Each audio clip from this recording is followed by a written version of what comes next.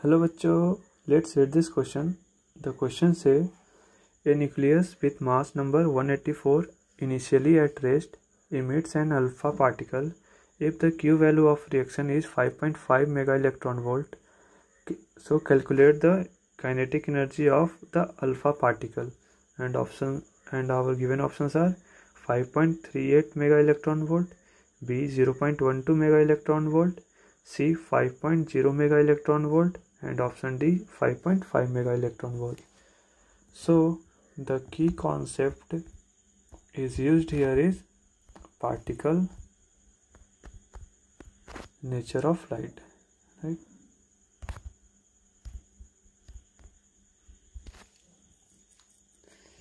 So initially given है, let's say ये nucleus है हमारा, इनिशियली क्या है, रेस्ट पे है, एंड इसका मास कितना गिवन है 184. अब क्या होता है कि ये न्यूक्लियस अल्फा पार्टिकल रिलीज करता है. लेट्स से अल्फा पार्टिकल है ये, राइट, एंड कंसीडर करते हैं ये वी से मूव कर रहा है. सो ये कितने से मूव कर रहा है, लेट्स न्यूक्लियस को कंसीडर करते हैं ये वी प्राइम से मूव कर रहा है, right. And we know the mass of alpha particle क्या होता है 4. सो इसका मास क्या रह जाएगा 180, राइट. सो इनिशियली रेस्ट पे था, एंड बाद में क्या होता है, ये अल्फा पार्टिकल वी से मूव करने लग गया, एंड ये सम अनदर वेलोसिटी से मूव करने लग गया. सो क्या हम लिख सकते हैं यहाँ से कोई एक्सटर्नल एनर्जी या फोर्स हम नहीं लगा रहे हैं इस पर, या कोई भी एक्सटर्नल एनर्जी हम इसे प्रोवाइड नहीं किए हैं. सो हम लिख सकते हैं there is momentum conservation. So momentum conservation से क्या लिख सकते हैं, P of N plus P of alpha equal to 0, right. सो अगर मैग्नीट्यूड की बात करें सिर्फ, that is P of N equal to P of alpha, right. सो यहाँ से हम लिख सकते हैं पी ऑफ अल्फा क्या आ जाएगा 4 इंटू वी, राइट. एंड यहाँ से ये आ जाएगा 180 into we prime. So we prime आ जाएगा 4v अपॉन 180, राइट. सो ये कितने से मूव करेगा, that is 4v upon 180. Now question में गिवन है the Q value of the reaction is 5.5 mega electron volt. Q value क्या होता है, लाइक कितनी एनर्जी रिलीज या एब्जॉर्ब इस रिएक्शन में हुआ, उस चीज़ को डिनोट करता है Q value. And Q value क्या है, plus 5.5 mega electron volt, that means इतना एनर्जी रिलीज हुआ. सो हम डेल्टा ई लिख सकते हैं, दैट इज ये एनर्जी चेंज को बताता है. तो एनर्जी में चेंज कितना आया वही Q वैल्यू रिप्रेजेंट करता है. सो हम सिंपली से 5.5 मेगा इलेक्ट्रॉन वोल्ट लिख सकते हैं, right. So change in energy क्या हो जाएगा, EI that is EF sorry minus EI, that is 5.5 mega electron volt. Initially क्या है, रेस्ट पे है. सो EI क्या हो जाएगा 0.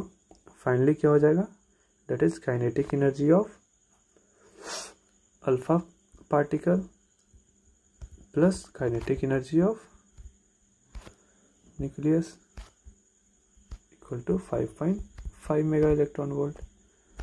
सो ऐसे kinetic energy of alpha particle हम लिख सकते हैं हाफ मास क्या हो जाएगा 4 into we square plus half into 180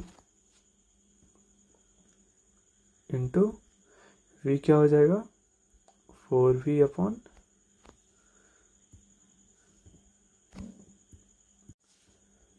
180 का square, right, equal to 5.5 mega electron volt,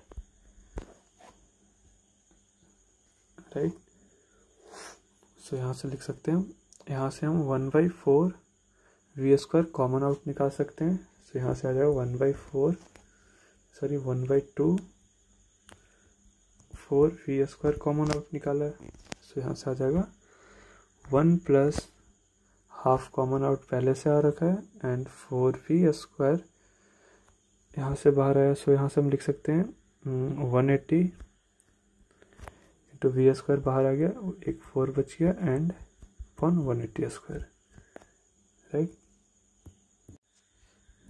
that is equal to 5.5 5 mega electron volt, right. इसे सॉल्व करेंगे तो ये 180 कैंसिल आउट हो जाएगा, ये 4 से कैंसिल आउट होगा, डेट इज 45,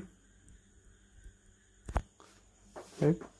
सो और इसे हम क्या लिख सकते हैं, this is the kinetic energy of alpha particle. सो हम इसे लिख सकते हैं kinetic energy of alpha particle, यही हमसे क्वेश्चन में पूछा गया है, right. So 1 + 1/45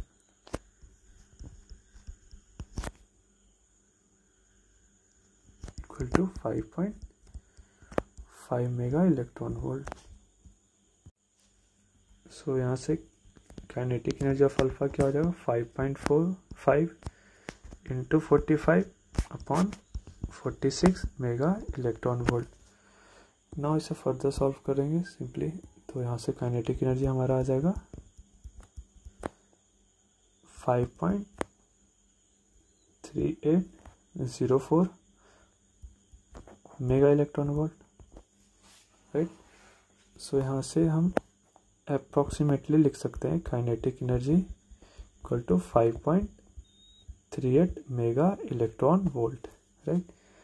So this is our the kinetic energy of alpha particle, right? So the K equal to 5.38, that is option A. Hope you understood it well. All the best.